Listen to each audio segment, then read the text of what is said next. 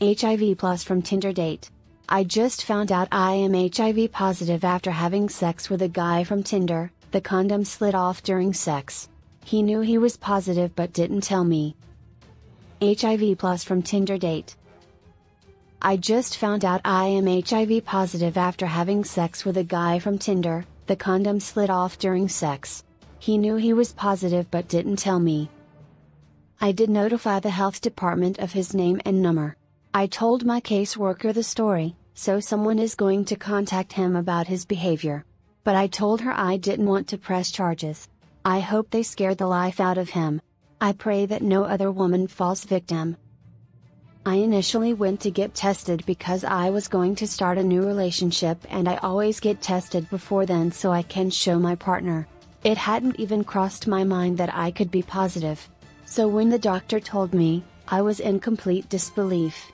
Especially since I practice safe sex. I started physically shaking and I just kept saying no over and over again.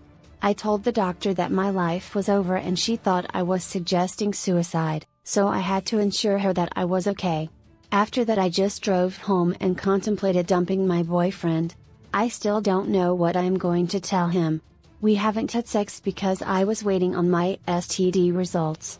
He still doesn't know I have HIV. My first symptoms were a fever, night sweats, and body aches. At first I thought it was a reality bad flu. I went to the hospital and they just gave me pain meds. They also gave me an HIV test, but it came back negative. My symptoms started 2 weeks after exposure, so I guess it was too soon for it to show up. I was really mad at first.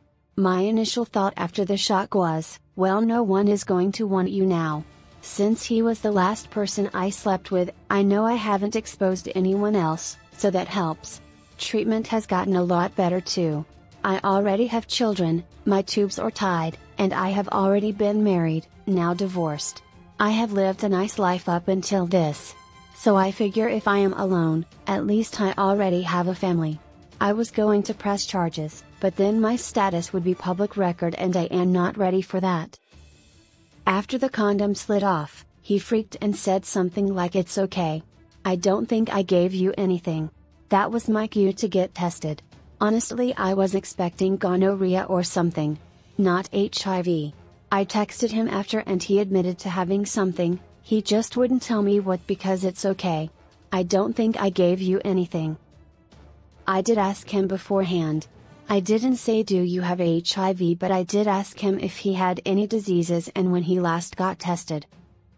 Now that I think about it, he said I'm good. I wonder if that was his way of lying without lying. Please learn from my story and get tested often.